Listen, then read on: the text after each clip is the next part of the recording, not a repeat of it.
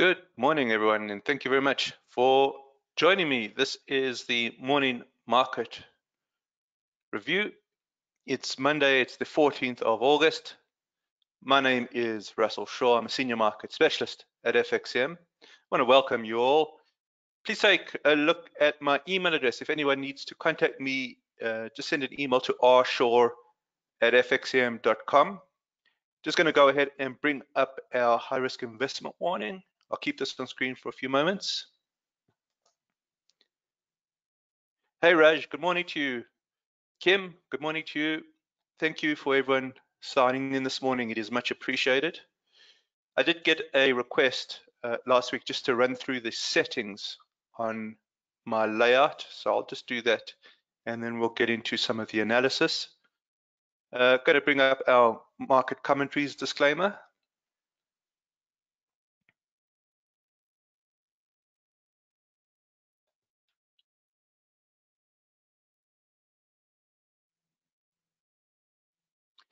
And for our references, Market Scope and Trading View, let's just go through to Market Scope first. All right, I'll just run through some of the settings on the charts. The RSI that I tend to use, slightly different to default settings. I use a 10, number of periods 10, and I use the it's calculated off of the median, okay, not off of the close. And then for overbought and oversold, I'll use 80 and 20.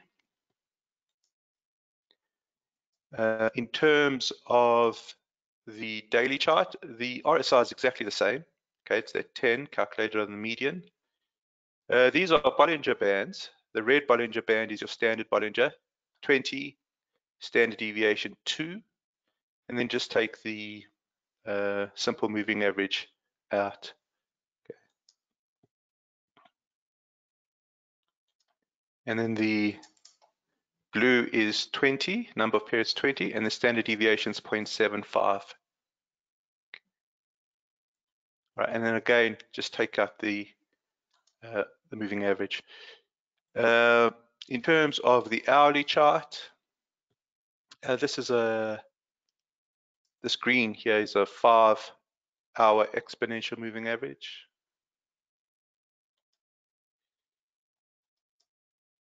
The orange is a 10-hour exponential moving average.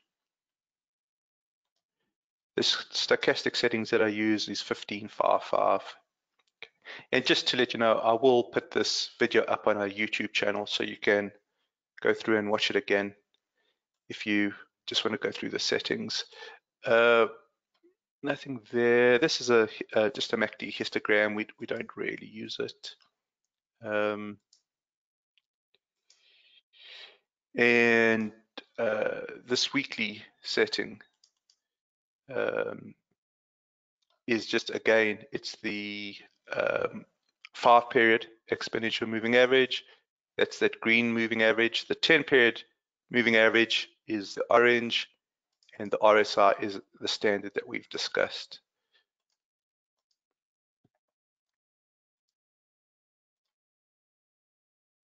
Okay, so that's the settings. Let's just go through the US dollar. There has been a change up in the US dollar that we need to just keep on top of. Again, let's do a top-down analysis. So we'll start with the monthly chart. Go through to the monthly.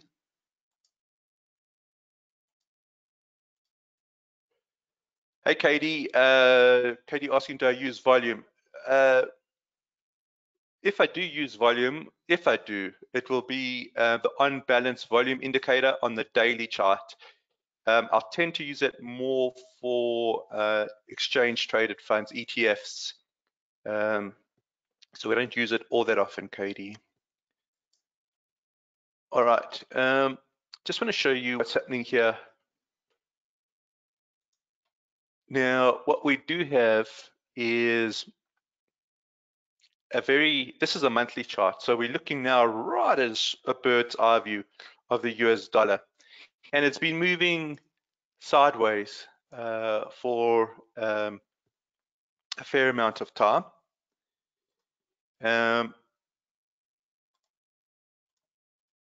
And what's happening now, what I think we've got to keep, it does look as if there is some US dollar strength that's starting to seep in. How strong is it? We're going to have to wait and see, but it does look as if we're getting some US dollar strength. You can see if I zoom in, there's two things on the price chart. The first thing is that the EMAs are starting to diverge. Okay, so the five period EMA is starting to pull away from the 10 period EMA. This is on the monthly. We just want to see if it does develop angle and separation, because it's going to have all sorts of implications if it does. And then the second is this reference candle reversal. So you can see here is the reference candle. Sorry, I want to use a different arrow. Here is the reference candle, which is July's reference candle.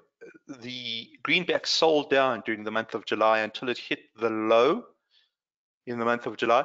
At the low, that's where the dollar bears lose control, and then the dollar bulls push it back up, and then there's follow through for August. There's follow through for August. Now, we've got about another 2 weeks or so left in terms of trading days for August, but now we've got to see if it's going to close higher than last month's high. So we've got 2 out of 3 conditions. We've got condition 1, which is the lowest low in at least 3 candles. We've got condition 2, where the candle on the right has taken out the reference candle's high, but we really need condition 3. Condition 3 is everything. Condition 3 would be if the candle to the right actually closes above the reference candle. So we'll only know that in about 2 weeks, but it has there is some strength that's starting to seep in. And again, if you take a look at the RSI is now starting to pull away from 50, as there seems to be some sort of momentum build. Okay, now if we go down to the weekly chart on the US dollar, things become a little clearer. So I'm going to just go down to the weekly chart here, and it's a pity that this is the way the chart has developed, because it puts us in a very difficult position as traders. It's much easier to trade trends than it is to trade trading ranges, and we've gone back into a weekly trading range until proven otherwise. And the way that we determine that is through peak and trough analysis. So I'm going to put in my reference peak over here, okay, and I'm going to put in my reference trough over here.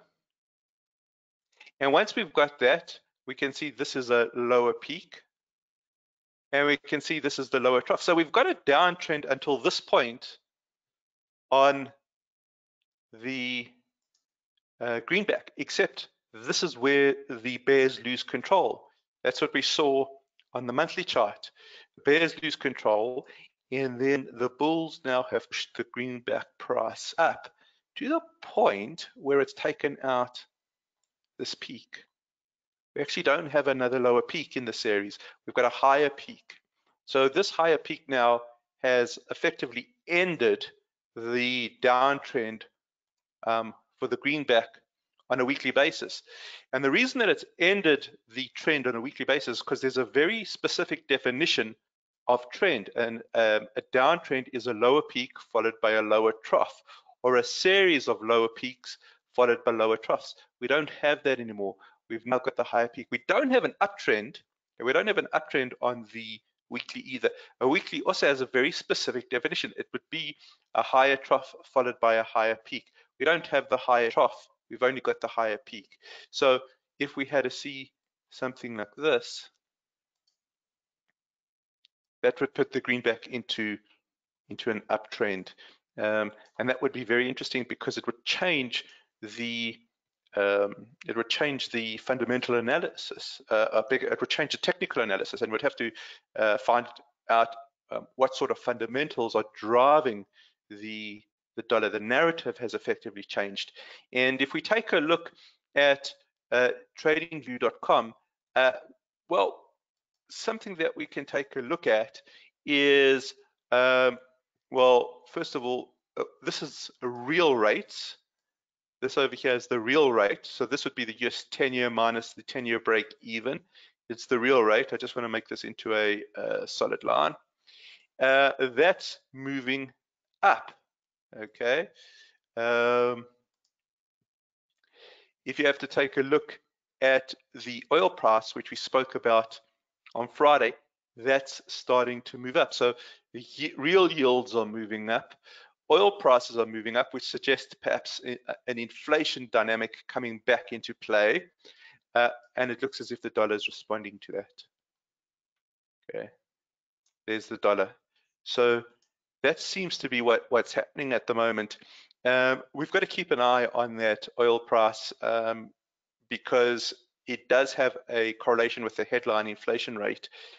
What we suggested on Friday is that because oil prices are starting to move up, the low-hanging fruit has effectively been picked. I think that the Fed may have a harder job, a fight on its hands, just to get the last sort of the last 3% down to 2%. That last 1 percentage point is probably going to be a lot more difficult than the first few percentage points that are tackled. And I think that's what the dollar is telling us here, that there is a potential fight on our hands. Now, that makes life a little bit more complicated for us because we don't have the trend, so to speak. In fact, what we have here is the weekly RSI popping above 50. And again, that's not first price for us. Let's go down and see how the euro is behaving, given the fact that the US dollar is no longer trending. So let's just go through down to the euro. The euro perhaps showing some resilience. So we'll take a look here. And what we do have, I beg your pardon, is an uptrend on the daily. We do have the higher trough followed by the higher peak. So there is an uptrend on the euro. The question that I wonder is, can it last? If the greenback is not trending down, then the euro US dollar pairing, now watch this very carefully. Okay, when we're talking about a currency pair, there's two parts to it. There's the numerator, so here would be the euro, and there's the denominator, and the denominator for the euro US dollar pair is the greenback. So now the greenback has stopped trending. The greenback has stopped trending. That means that all of the, let me put that back in. I deleted the watermark accidentally. I beg your pardon. Let me put that back in.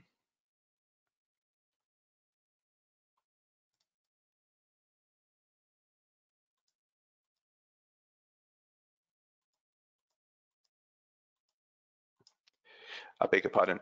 All right, so we've got the US dollar as the denominator over there, and we've got the euro over there.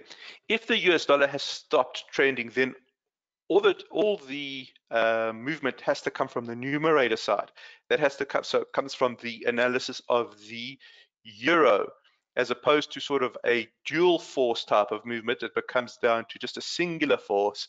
And what we're trying to look at is, well, does the euro then give us a higher trough here?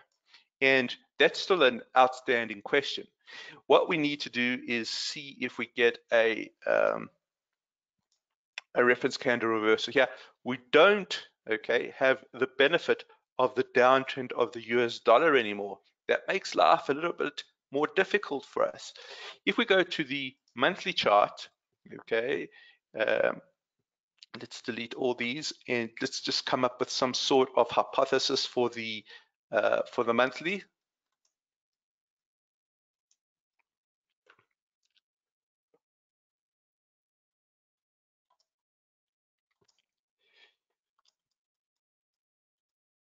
Let's take this rectangle out as well. So these two arrows can come out and that last ellipse can come out. Now take a look what's happening here on, it is an uptrend in terms of our trend following indicators. It's got a, the 5-month exponential moving average, that's this green one, on top of the orange 10-month exponential moving average.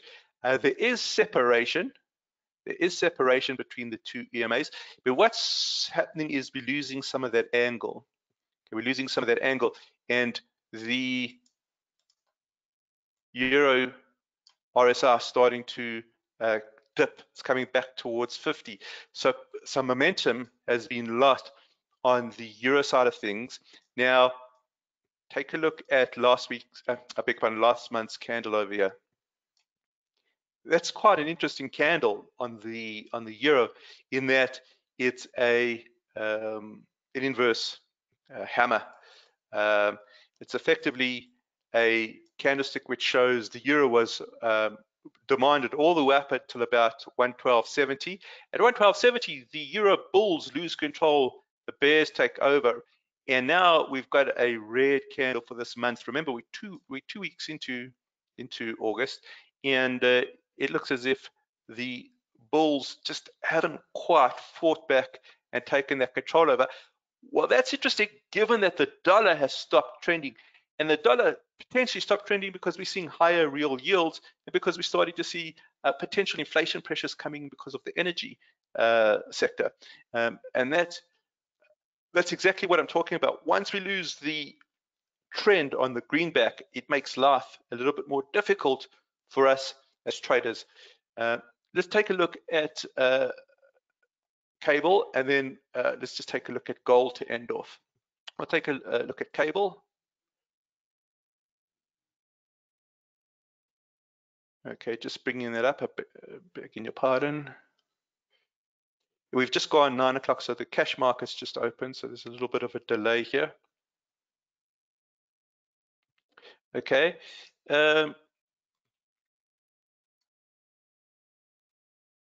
Here again, we've got two parts to this equation, don't we? We've got the numerator, which is sterling, and then we've got the US dollar. Remember, the US dollar now has stopped trending, so we lose the power of the denominator. If we lose the power of the denominator, it's all about the pound. Here's the line in the sand. If we dip below that, we lose the pound's uptrend. Okay, let me just put this watermark in again. I'm begging your pardon.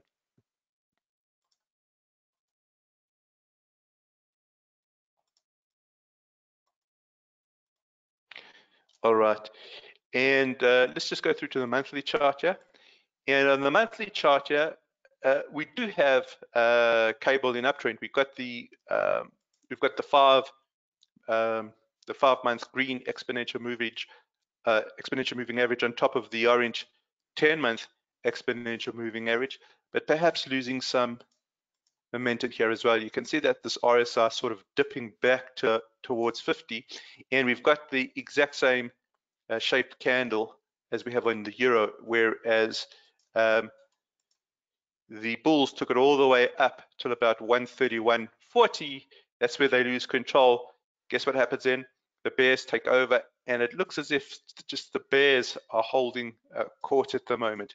So it's become a little bit more staccato, a little bit more stop-start. Why? We've lost the dollar trend.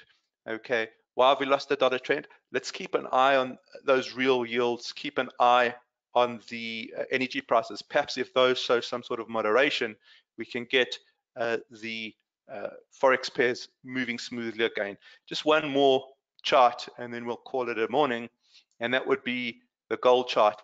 Gold tends to move contra to the dollar. Remember, the dollar now has stopped trending. What is the gold chart? And what I want to do is I want to restart this labeling. You know, what we can do is we just go through to the chart elements. Let's take out these elements here, and let's restart the labeling because it does indicate something. I think what we can do is we could put in a reference peak here. And I think if we put in the reference trough here, I think that gives us a fairly good working space because we could put in the lower peak here. So you can see some weakness. And then what we can do is we can keep an eye on this trough over here and see if gold actually dips below this trough. And if it dips below that trough, then we've got a lower peak followed by a lower trough. Then we've got a downtrend all of a sudden on gold, which would be a complete change up in terms of the technical analysis. You can see that the RSI here has dipped below 50 as well. The longer it maintains below 50, the more downwards pressure is going to be imposed on the precious metal. So we'll keep an eye on that. All right, let me just see if there's any questions that have come through.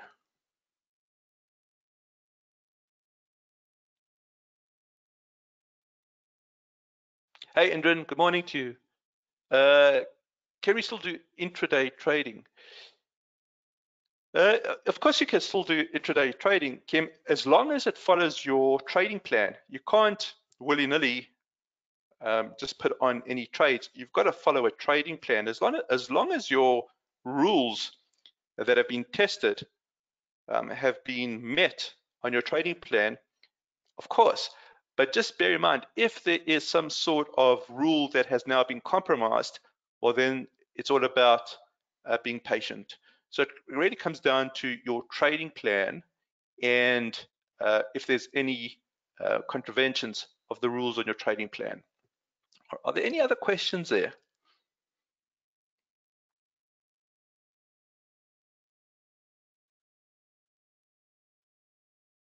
All right.